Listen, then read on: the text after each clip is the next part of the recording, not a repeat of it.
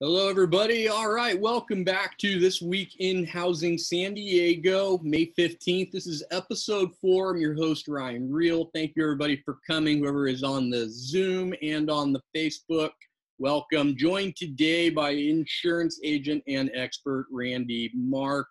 Randy, how are you today? Doing good, Ryan. Happy Friday to you. You too. You too. All right, so Randy is going to be joining us today, obviously going to be talking about some homeowners, renters insurance, general insurance as it pertains to housing, and then anything interesting that he has seen with insurance as we're going through the coronavirus situation. So, all right, let us get rolling. So, as we always say, the methodology, we are looking for long-term and reliable resources for market information and analysis, as well as the science behind their analysis. These are just some of the resources that we're using. Definitely need to highlight Keeping Current Matters. Dave Childers and Steve Harney and the crew over there are doing outstanding work. A lot of the research and graphics are from them, so thank you, gentlemen. From there, disclaimer, every week we give it. Nobody can give you perfect advice. If anybody claims to, run from them far and fast. They are a snake oil salesman. This is what we are seeing take place. This is what the science has to say. And based on that, this is the best advice that we can give you. All right, so let's bring Randy in. Randy, welcome to the show. The floor is yours. Give us the lowdown on insurance. Thank you, Ryan, and hello to everybody watching this. So basically, there's some challenging times in the industry, even before the COVID situation. Really, the wildfire issues have been an ongoing problem in Southern California. In the last couple of years, it's come to a bit of a head. So one thing to be aware of is when you're putting an offer on a home, Ryan's working with you on that. Check with your insurance agent or broker before to make sure that it's not an area, because there are outlying areas in the county and even some areas that you wouldn't expect that are off limits for almost all the insurance companies. One area in particular is the zip code of not to get too specific, but the zip codes of 92117 and 92111, which is in the Claremont area. We never had any issues with that whatsoever, but now in the last year or two, there are pockets in there that are right on canyons, and they're off limits according to the fire line score. The fire line score is a standardized mechanism where insurance carriers determine what the risks are for the wildfires. So those are areas that some people would be really surprised that it's difficult or sometimes impossible to get. There is an entity called the California Fair Plan. I don't know if you've heard of that, Ryan. Have you heard of the California? It's basically a last resort homeowners insurance. So if you find yourself in a situation where you can't obtain Farmers or a normal, reputable, mainstream company, the California Fair Plan is an option. It doesn't cover a lot of things that you would like, such as personal liability, slip and fall, or theft of your belongings, or a burst pipe water damage. But it will give you the fire insurance that the lender requires for you to close and to qualify for a loan. So it is a good thing that you can march forward and go ahead and still buy the house. Not a complete policy, but definitely better than nothing. So that's an area that is a challenge today. Another point of interest in regards to renter's insurance. Renter's insurance is extremely important for tenants, obviously, to cover your belongings. But from a homeowner's point of view, if you own a rental property or an investment property, it's really important to have a lease agreement written up. And I'm sure Ryan can advise further on the details of how to do that. But that would require, or at least strongly encourage, the tenant to carry renter's insurance. Because what happens is tenants usually figure that if anything happens, it's on the landlord. But what they don't realize is if there is a burst pipe and they can't live there, the landlord's not going to pay for them to stay in a hotel. The landlord may discount the couple of weeks that you can't stay there because of the water damage, but it costs an awful lot for temporary housing. So renter's insurance is very inexpensive. It's about $130 a year, $10 a month. Pretty much a no-brainer. It'll cover your belongings. And for the homeowner, it'll just eliminate a lot of headaches and potential lawsuits that the tenant may try to throw at you for stuff that happens that they're not covered for. So those are two main issues. Another issue that we're seeing a lot of, that's always been an issue since my 29 years in the insurance business, is replacement cost. So when a house burns down, I don't know if you know anybody, Ryan, who's lost a home in a fire or not, but I've seen a few over the years. But what always seems to happen is the cost of rebuilding the home is way more than you think, incredibly more expensive. Number one, you have things like debris removal, demolition of the existing structure. There's haul-away costs for the debris. There could be asbestos treatment, and things have to be packaged and specially hauled. So just that, before you even put a nail in rebuilding the house, you can rack up $30,000, $40,000, $50,000. So when you insure your home, you got to pay special attention to how much is on the dwelling coverage on homeowners. And that dwelling is, it just goes really quick because the contractor and the permits fees, architecture fees, engineering costs, all of that goes into rebuilding a home, much, much more expensive than you would think. Particularly if the home has upgrades, but even a basic home in San Diego County today is just, my best advice is go with a high deductible and just go as high as you can on the dwelling cost. If you think you're insured enough, add another 20 or 30% to it. It's a prudent practice and money well spent. So those are the main areas that I would say we're seeing the most issues on, that could be the most important as it relates to your clientele, Ryan, and potential clientele. Mm-hmm. Okay, I love it. I love it. Are there any big changes that you can discuss and share with everybody about maybe something that's changed due to the coronavirus, or something that you see once we come out of this, or as we are more and more coming out of this, that you're going to see being different than it was before? I haven't seen anything directly related to that with respect to homeowners insurance. Auto insurance carriers are discounting for lesser driving, but that's kind of off our topic a little bit. But no, I haven't seen anything in relation to homeowners insurance on the COVID issue. There has been questions with regard to if you're a landlord and you own a rental and your tenant can't live there, if the homeowner's insurance is going to pay for that as a claim, because the tenant, can't pay for it, and they might say that the virus should be a covered loss, but that's something that's excluded in homeowners policies.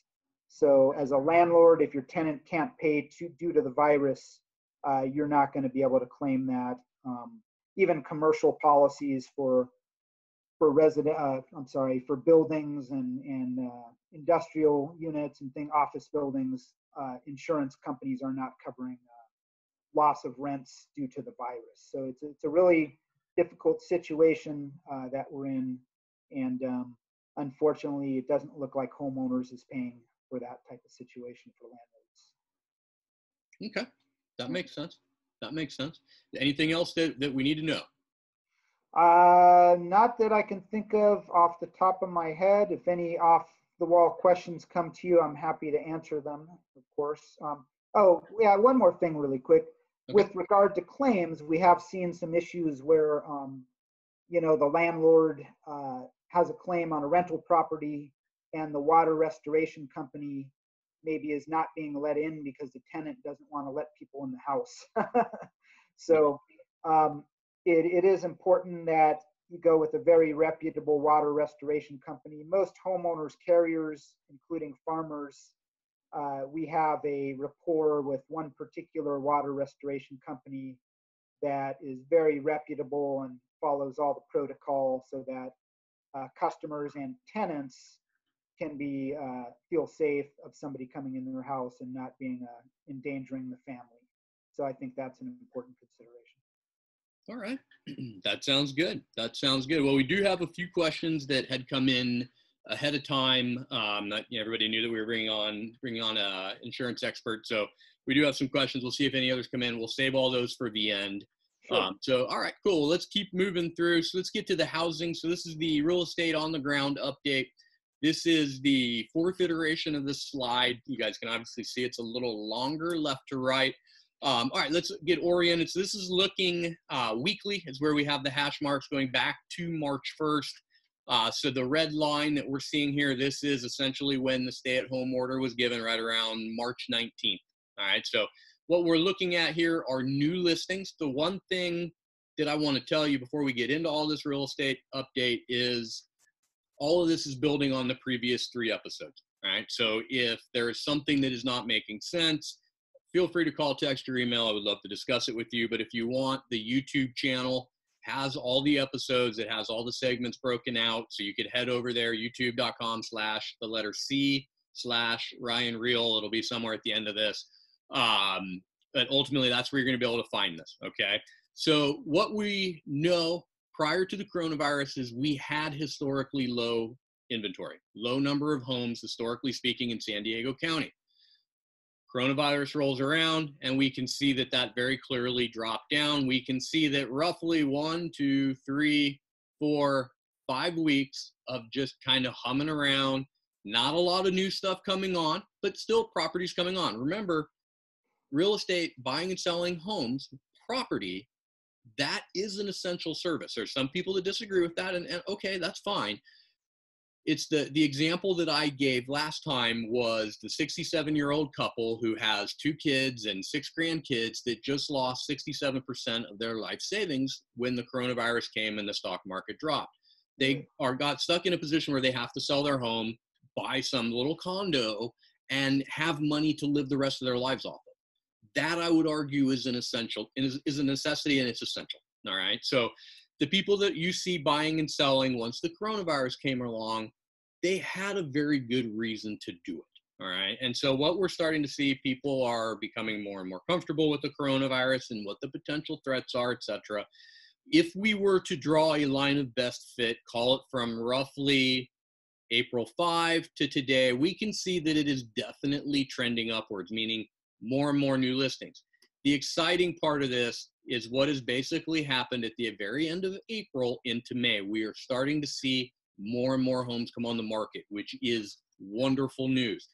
We are going to get more into the housing market specifically across the country towards the end of this. But if you're wanting the detailed analysis, the last 3 episodes have all the info you could ever want. All right. So new listings, more and more of them are coming on. Here's the pending listings, right? So remember, pending is an offer is accepted. The property comes off the market into a pending status. You can see the number of transactions that were popping along pre-coronavirus. And then come the 19th, we just plummeted down to basically the bare necessities. All right. We know that it basically plopped along for about 3 weeks, and then it has started to increase very nicely as we have gone through the month of April and into the month of May. All right. So this is good news. This is very good news for people. This is another view of the same thing where now we have the pending and the new on the same graph. Okay. We want to ideally have 6 to 7 months worth of homes in terms of months worth of inventory on the market. It's a good, healthy market. In San Diego, if we have 4 months, that's considered a pretty healthy market, maybe even a buyer's market.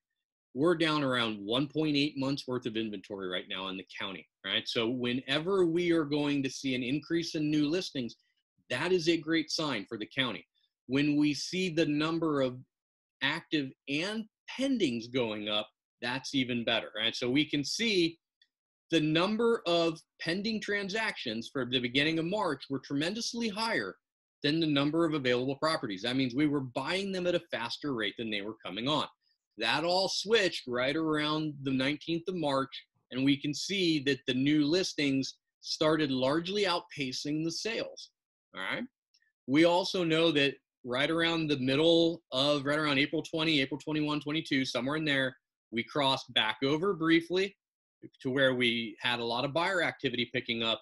And along with that, we then started to see the listing activity picking up, right? So all of this on the far right-hand side is very, very promising, all right? Remember, we talked about the housing market for the last 3 episodes, and it is in a very, very strong position, especially considering where it was going into 2008. We are not in that position, all right? If you're wanting to dig into that, go to the YouTube channel. It's all broken down over there. But the market itself, based off of equity alone, is in a tremendously stronger position. Look at the month's worth of inventory. You look at the appreciation rates. You look at the limited number of cash out refinances. The housing market is positioned to pull the economy out of the Great Repression that we are in right now, instead of driving us further into it, which it did in 2008. All right, so this is going to be the big chart right here. This is the one that's going to kind of break this down. So let me orient you guys. The columns, we have obviously the categories. We have May 1 to 7, so the first week of May, second week of May, the total, and then the May projections. All right, so last week, that first week of May, we had 856 new listings come on, 670 pending. That was a net gain of 186.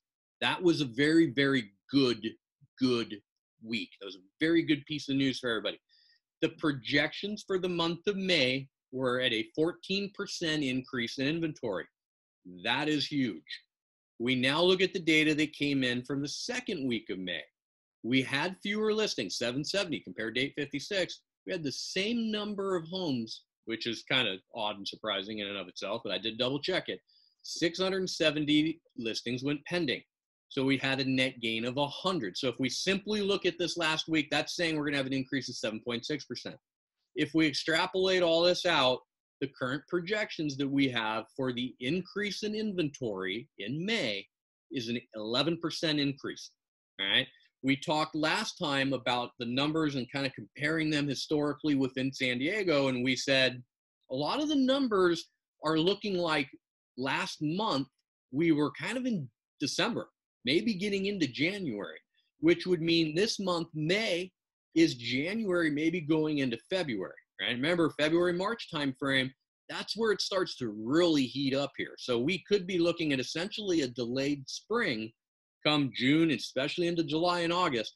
The activity, I think, is going to be tremendously higher, where normally by August in San Diego, it has dropped off dramatically. So I think we're simply going to see a shift, right? One analogy I heard about this is comparing the housing market to the restaurant industry. Right? When the coronavirus came around, restaurants were shut down and everybody said, okay, well, we still have to eat. Let's make our food at the house. Those were lost transactions. That was lost income, lost revenue for the restaurants. For housing, people didn't say, we'll just skip buying a house. It's cool. They hit the pause button, right? So there is a tremendous amount of pent-up buyer demand, and we're going to get into that here in a little bit. But before we do that, let's get back into the unemployment. We had the new numbers come out. We knew they were going to be bad, but let's take a look and see what are the experts saying. So Ben Bernanke, former Fed chairman, I don't find comparing the current downturn with the Great Depression to be very helpful. The expected duration is much less, and the causes are very different, right? So this goes to the depth and the length that we've talked about. We do have an updated version of that slide today. Very, very different. What we are experiencing right now is event-based. It is strictly due to the coronavirus. We had a phenomenally strong economy going into this, and then we decided to hit the pause button, right? That is not the norm. When we talk about the Great Depression, we had systemic issues. When we talk about the Great Recession, we had systemic issues. We don't have those right now. We take a look at Wall Street Journal national economics correspondent Josh Zumbrin. News stories often describe the coronavirus-induced global economic downturn as the worst since the Great Depression. This is likely to be literally true, yet for many the comparison does more to terrify than to clarify. Let's look at the numbers. Let's see what we're talking about. All right, so Here's a chart that is comparing the numbers, unemployment numbers from the Great Depression, 1933, 1934, 1935, to the coronavirus, so 2020, 21, 22, 23. All right, we're using the Goldman Sachs projections. All right, so we are currently at 14.7% unemployment. We also know that that's going to go up when we get the next report in June. That number is going higher, and we're going to get to that. In 1932, with the Great Depression, 23.6%. 1933, 25%. We're projected at 9% next year. 22% in 1934. We're projected at 7.8. 20% in 1935. We're predicted at 6.6. There is a huge difference, and here's the numbers. This is the science. This is the research, and this is what the numbers tell us, guys. Here it is. These are two completely different things. The Great Depression had systemic issues. We're dealing with a pandemic. When we take a look at the unemployment, right, the newest box in here on the right, 2.9 million, right? It's not good. That's 2.9 million people that they don't have a paycheck. They can't support their family. They're now being forced to rely upon the government for this, or hopefully something other than the government. It's not good, but what is good about this? What can we take away from this slide? We know we've hit the peak. We know we've hit the peak. We know we're on the downswing. We know that there are only so many more people that are going to lose their jobs at this point based off of the industries that were closed and based off of the general reopening plans that we've seen across the country. All right, so not good numbers, but it is not horrific. All right, so last week we dug into this a lot more than we're going to now, but I want to just touch on this briefly. This is a breakdown of the U.S. Bureau of Labor Statistics, the percentage by category. Right, 38% of the people that had lost their jobs are servers and bartenders. Right? Remember the initial one, it was close to 60%. We know that these businesses are going to start to open again. We know that they're not going to open at 100%, but we do also know that the takeout and the delivery and all of the other things that are going on as business owners have innovated throughout this. The server that can't get a shift delivering food to a table is going to get a shift doing takeout, is going to get a shift doing delivery. Right? There's a lot of good things that are happening. Retail is coming back on in California. Temporary services, a little bit. Right? These are more professional services. We need the doctor's offices to get back online, the dentist, the cardiologist, the diabetes specialist. There is a tremendous number of people across the country that have delayed medical care because of this. All right, so that is coming back, which is going to bring back temporary services. Arts and entertainment. In parts of the country, they're doing it, and they're not having any issues, amazingly enough. All right, so when is this going to come back in San Diego? We'll have to see. We do have a little bit of a disagreement between San Diego County and the state, so we'll see how that goes. Manufacturing, childcare. We know those are coming back. Childcare is going to come back. All right. We just need to get some guidance for it. All right. So in general, we know this is going to come back. Right. Let's see what else we're looking at. Right. So here is the depth and the length graph. This is the continually updated one. We did update this for this week. We need to understand the depth and the length. Depth being how many people have lost their job. The length meaning how long is it going to last? So we have depth going up and down on the y-axis, length left to right on the x-axis. When we take a look at the Great Depression, there it is. 25% unemployment at the peak, right? 1929 to 1942. It took 12 plus years to get back to where they were. Here's the Great Recession.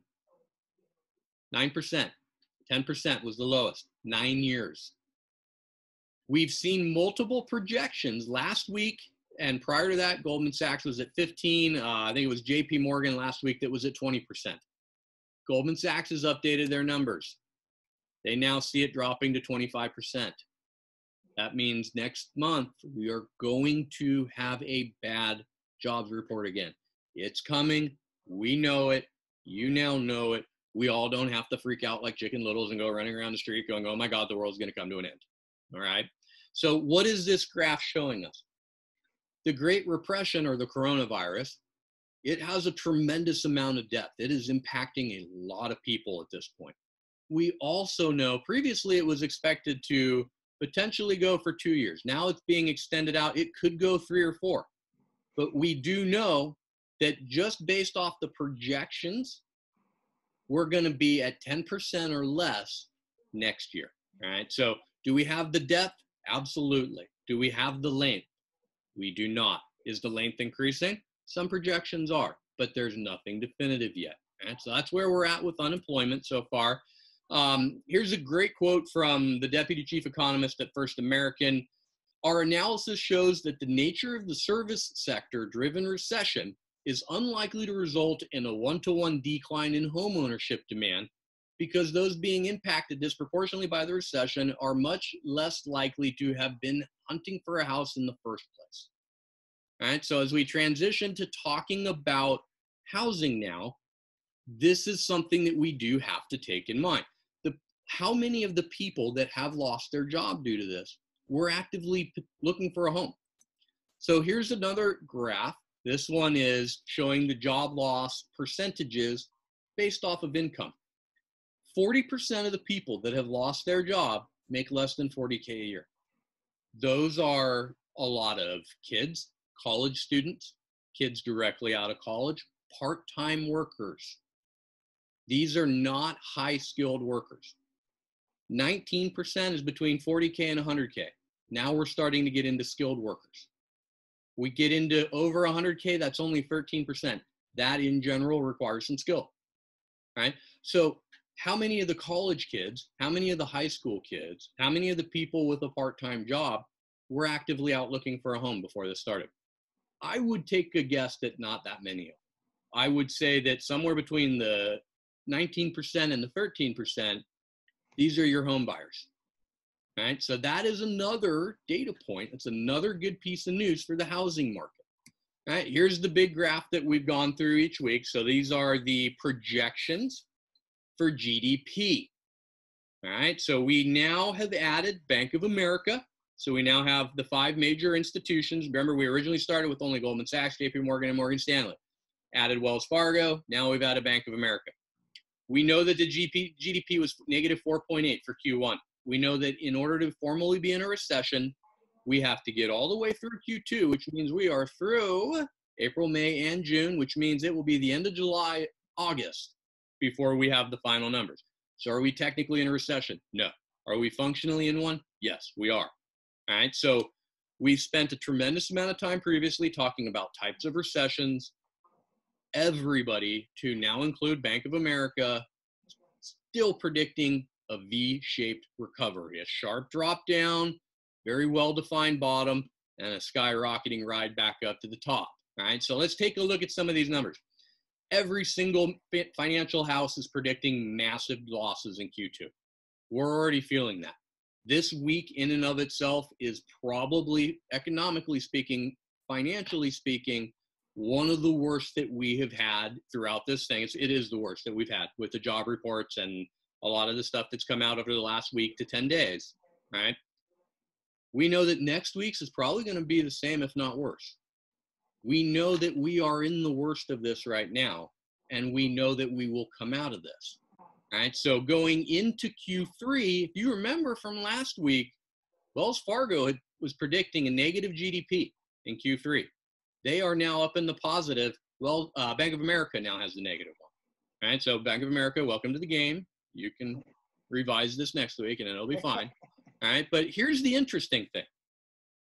Bank of America is the only one predicting the low, the negative, but they are also the only one that's predicting a genuine skyrocket in Q4.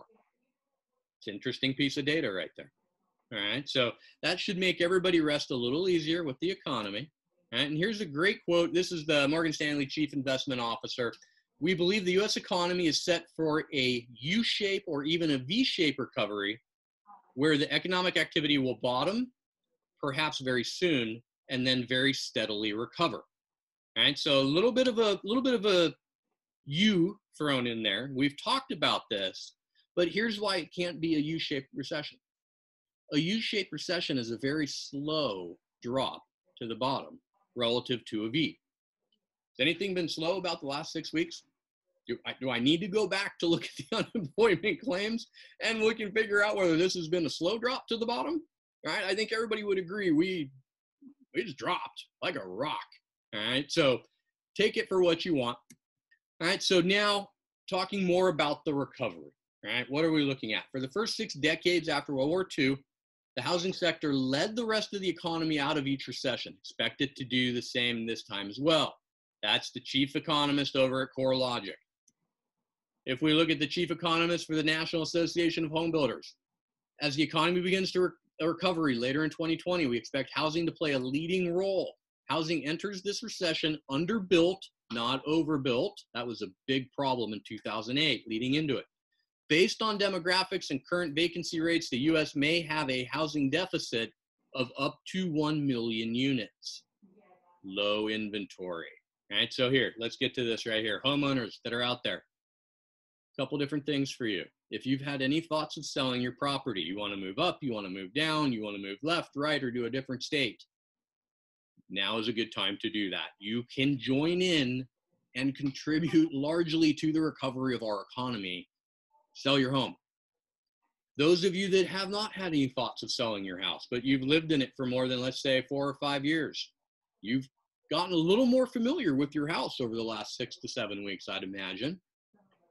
What are some things that you want to change in that house? Is there one room in particular you can't stand anymore? Can it be changed? And is it time to sell that house and buy a different? Just saying. All right, so more into the housing, right? So this is data tree by First American. The housing market has proven to be incredibly resilient in the face of recent pandemics. History suggests the housing market is likely to fare better through pandemics and recover more quickly than the overall economy, right? We have not seen housing prices drop. It simply hasn't happened. In San Diego, this month, we set another all-time high for the median sales price. Pricing isn't going down. Here's another quote from CNBC. I think we saw this one last week. Evidence is mounting that the home buyers may be coming back to the market after demand plummeted in the past month due to the coronavirus. More good news. Here's buyer activity. Right? We saw this graph last time, right? We know that activity always picks up at the first of the year. That's what we see here in January. Up, up, up, up, up. Coronavirus pops in, bloop, all the way down to nothing. Starts to come back up, little blip down, and as of last week, we're like, it's coming back. Here's the updated graph. Real estate's back, ladies and gentlemen. If you're looking to buy or sell a home and you want to continue to sit on the couch, that will have an impact. Now is the time to re-engage and get back in the game. All right, you can see very clearly right around 418 or so, this is when it dropped last time. They've now revised that. We are well back up and on our way. More and more home buyers. All right, now this slide, we had this one last week. I was gonna pull it off, but I decided to leave it on. This was the seller traffic in February, right? Dark blue, meaning a lot of people going, hey, we need to sell. The light blue, stable amount of people. The gray, not a lot of people raising their hands. This was in February. There's March. That's the coronavirus. Here's buyer activity. That's February. The entire country, minus North Dakota and Louisiana, we're going crazy looking for something to buy. Here's March. Still there. A little more light blue. The buyers are there, ladies and gentlemen. The inventory's not. All right, let's get to a couple more slides. New listings taken year over year.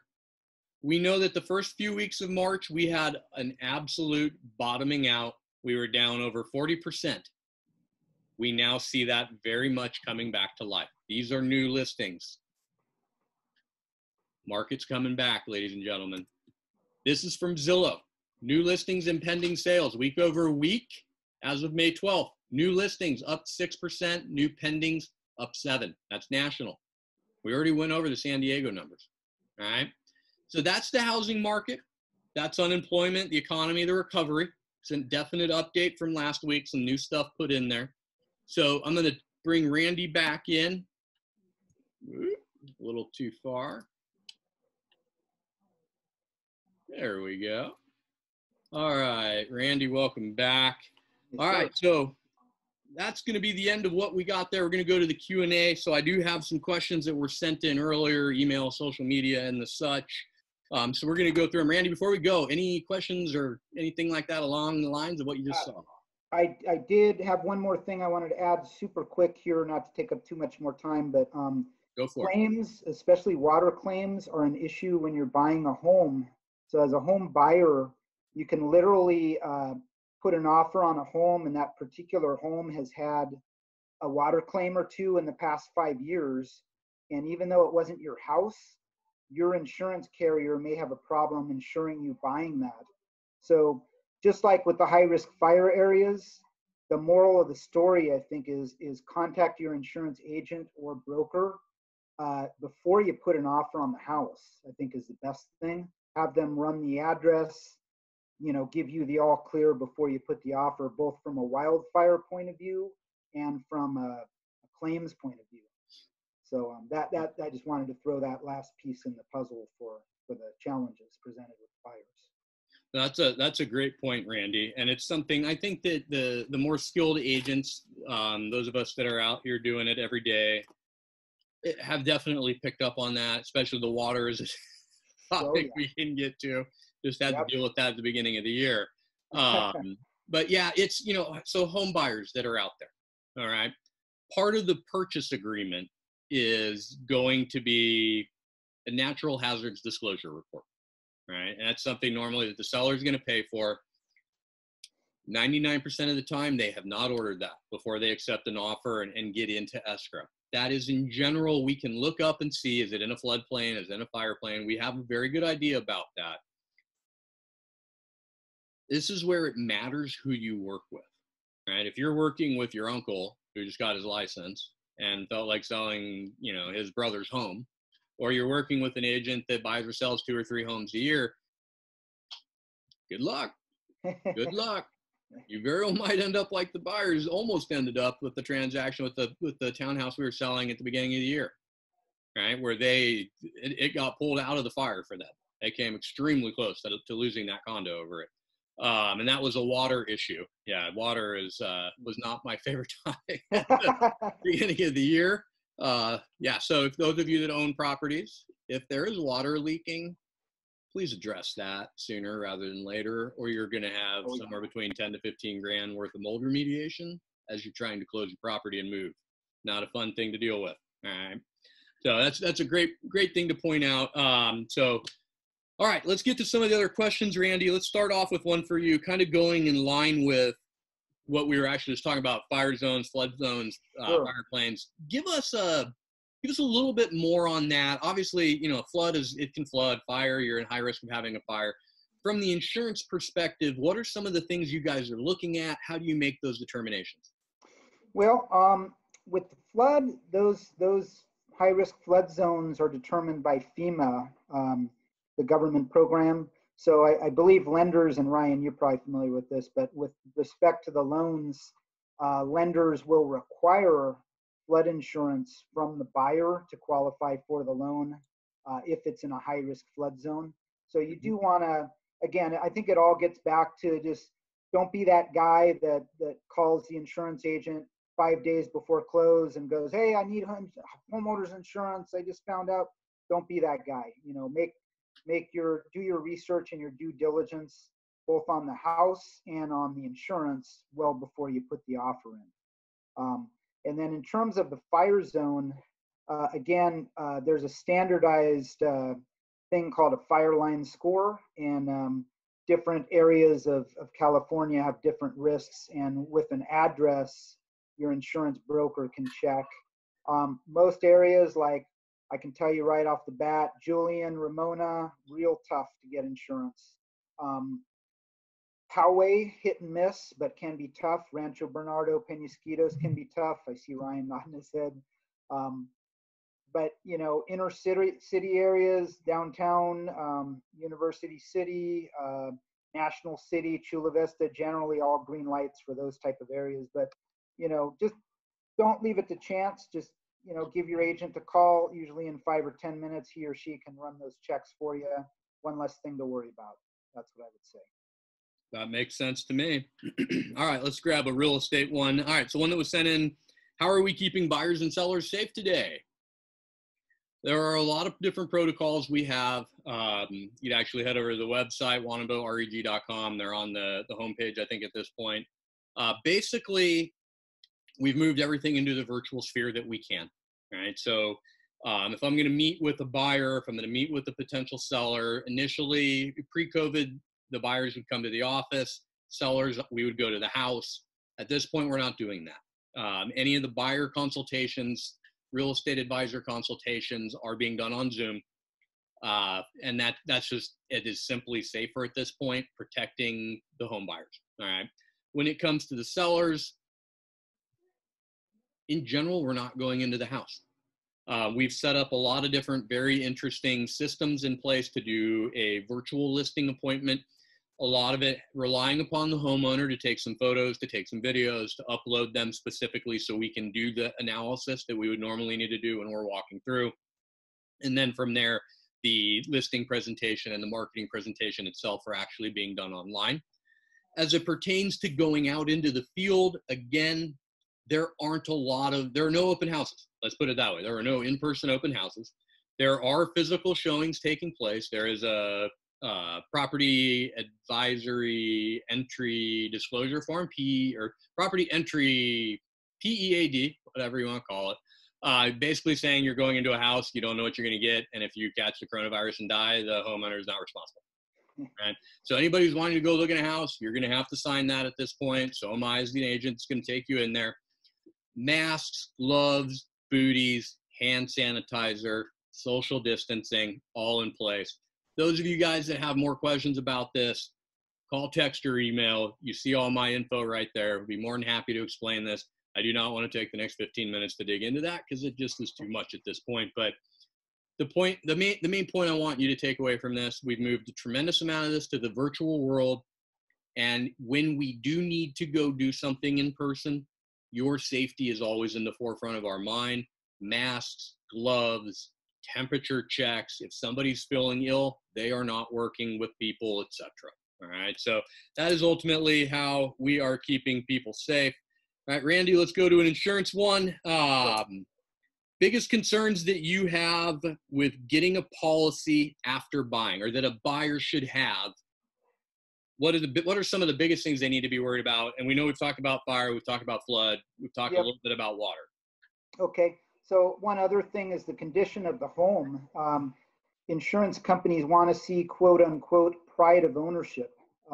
So if you're buying a home that is needs a new roof, or the fascia is dry rotting, or just some other conditions that just look like a home that's not taken care of properly, homeowners insurance companies will not want to insure that home. Basically, it's considered a higher risk. So that's one thing to be aware of when you are buying the house. Make sure, and it all ties back to have your insurance company check ahead of time. Have your agent go out there, take a look at the outside. He or she doesn't have to go inside the house. It's really the outside that they're looking at.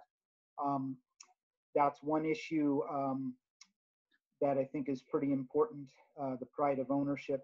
And if you're going to do construction on a home, that can be an issue. So if you buy a home and you're going to bulldoze it or do the old builder-owner one-wall standing renovation, homeowners insurance won't cover that. You're going to have to get a special type of policy called a builder risk, or what's called course of construction policy.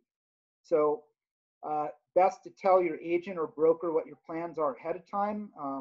Don't be that guy that tries to sneak it through, close on the insurance, get it going, and then all of a sudden there's a surprise, because you might end up with something that's not covered. Also, if you're buying a house and it's going to be a rental, make sure you tell your insurance carrier it's going to be a rental and not owner occupied. If your insurance carrier writes it as owner occupied and you have a tenant in there and have a claim, guess what? That claim may not be covered, even if the house burns down or it's something that has nothing to do with whether it was tenant or owner occupied. So I think, again, prudence, be upfront and give your broker or agent ample time to do the service they need to do for you. Great advice. Great advice. Absolutely. It's amazing that people still try to get this stuff through. It's like people getting a high-speed chase from the cops. Good luck. There's that thing called a helicopter overhead. You're not outrunning that thing, man. What are you doing? You know, oh, let's try to do some insurance fraud. They won't find it. Okay. Good luck, my man. Good luck. All right, let's go to another real estate question. This is a standard question every week. When are we having the price drops? We're not. How about that? So let me explain a little bit more. All right, when are we going to see pricing coming down? There aren't buyers out there. The stock market's gone bad. We have a pandemic. Oh my gosh, the last time this happened, it was 2006, 2007, and the pricing, and when are we seeing price reductions? When are we going to see foreclosures? When are we going to see short sales? The fundamental differences in the housing market from 2006, 7 leading into 2008 versus leading into where we are today are two fundamentally different things. The housing market in general drove that recession in 2008, where we are in a position to pull the economy out of it this time. All right. So just speaking about San Diego County, we are either continuing to set new all-time median sales price records each month, or we are in the general ballpark within a couple $1,000s of it. There is nothing indicating that pricing is going to come down. There is the supply and demand, and everybody is saying, oh, well, there's nothing for sale. There's nothing for sale. True. Well, there aren't any buyers, so it's at an equilibrium. But now more buyers are coming out. So if we now have 10 buyers from one home, what's going to happen to the price? What happens if more homes come on the market as more buyers come on the market? We stay at more of an equilibrium. We would have to see 10 homes come on the market for every 1 or 2 buyers, and I'm making up those numbers as I'm talking here, so let's not try to hold me to that ratio. But that in general, we would need to have a massive surplus of properties for sale like we did in 2006, 7, 8, 9. We don't have that scenario. So I don't see big price drops coming. When we're talking about distressed properties, pre-foreclosure, foreclosure, getting a weird feedback. Randy, are you hearing that weird feedback? I'm not. But okay. Then again, I've got wax in my ears most of the time. So my computer is making it sounds like it's passing gas at me. We'll see if it's on the recording. Anyways, so back to it. With the last part of it with the distressed properties and whatnot. Last week we spent a lot of time talking about homeowner equity. And we said the average mortgage in the United States has $177,000 worth of equity in it. And that is a very big number. Even if we took a massive hit to the housing market, 25% instead of 20%, like we saw in 2008, these homeowners are still going to have $125,000 to $130,000 worth of equity in their home. They're not walking away from it.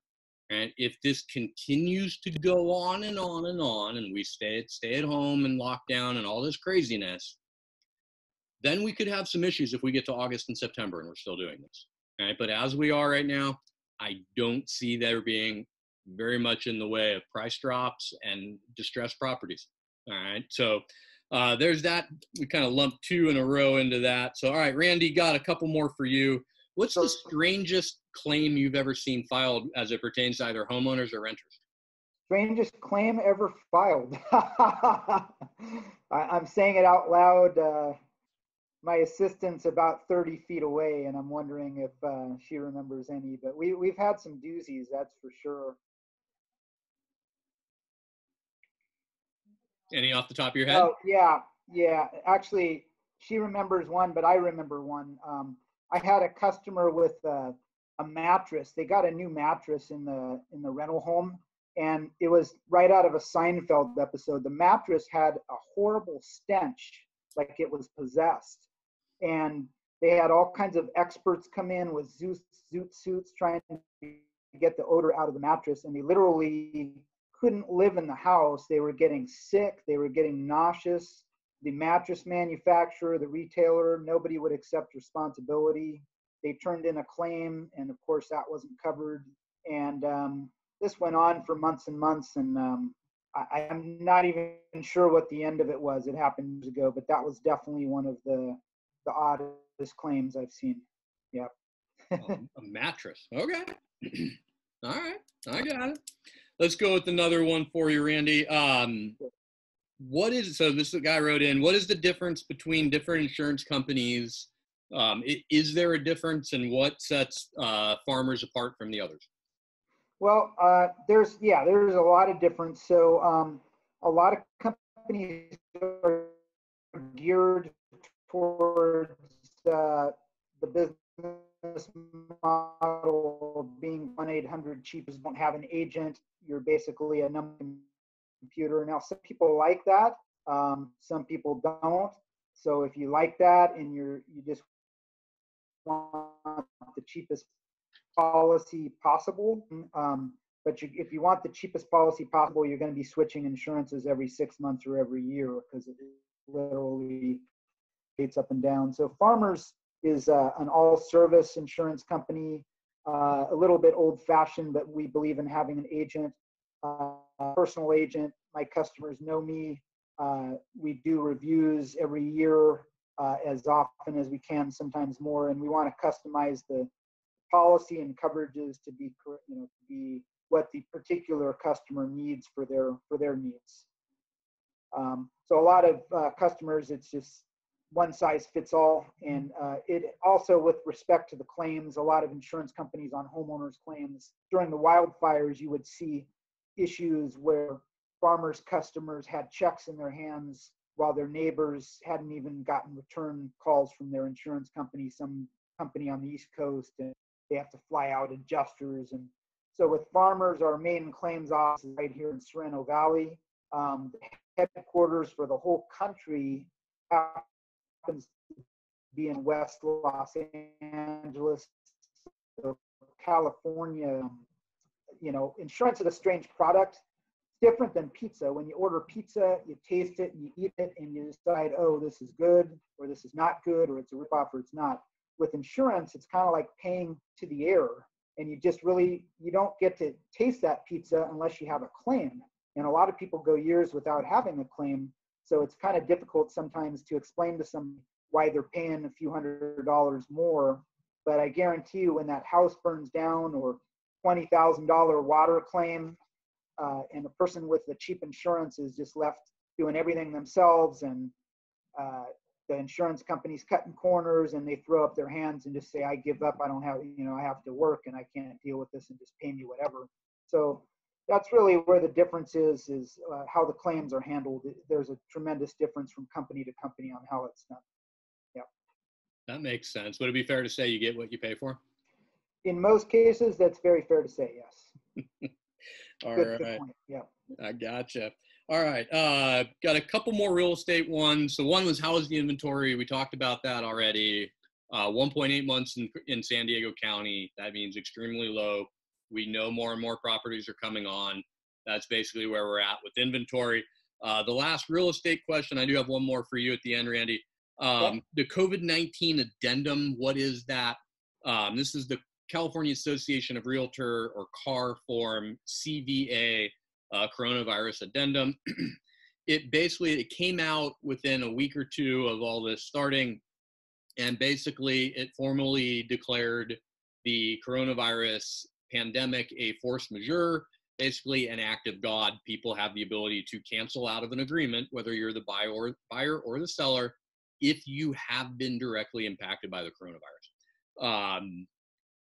That's the best answer I can give you on that. I thankfully have not had to handle that situation this year with this. I don't think our entire group has at this point, but it is in place, and it is something that everybody does have to take into account. But at the end of the day, it's there to protect the buyer and or the seller. Should there be a very serious issue with the coronavirus, they are not going to be forced to either sell their property or continue to purchase somebody else's. So that's those two right there. So Randy, the last question, and this one is mine actually for you. Okay. What is the number one thing that people don't think to ask an insurance agent when it comes to either homeowners or renters that they should be asking? The number one thing they should be asking, I would say, ask what's not covered, because there are a lot of exclusions with most policies. Even your best policies have a lot of exclusions. So for example, earthquake insurance is 100% not covered by homeowners insurance. And in San Diego, we're really low, pretty low risk for earthquake, but the premiums are really low. So everybody out there, whether you're my customer or not, call your agent, get a quote on earthquake. Usually your average $1,300 square foot home in Claremont for earthquake insurance is $100 a year. So it's really cheap. If something happens, yeah, you got a high deductible, but you're not going to be left with nothing. So everybody out there, get a quote on earthquake. It's completely excluded right now.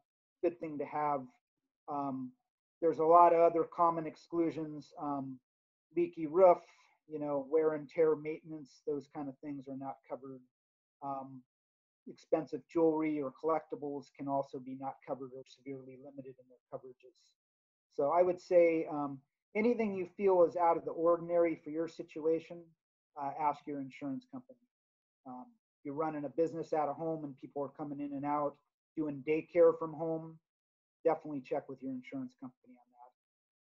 Makes I would sense. say one item that is one big thing, but there's just a lot of little things. You don't want to find out what's not covered at the time of the loss. You want to do your best to know up front. Yeah, good advice. Good advice. All right, Randy, was there anything else you want to add before we call it a day?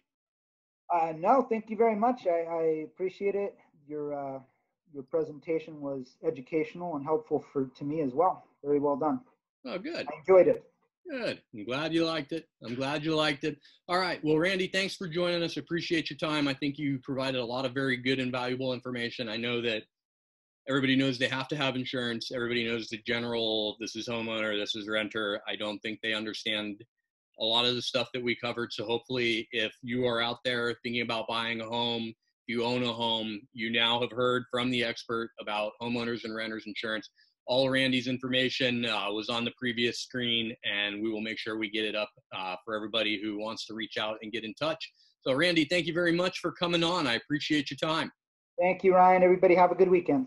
All right, everybody. So this is it for episode 4. Have a great weekend and be safe out there.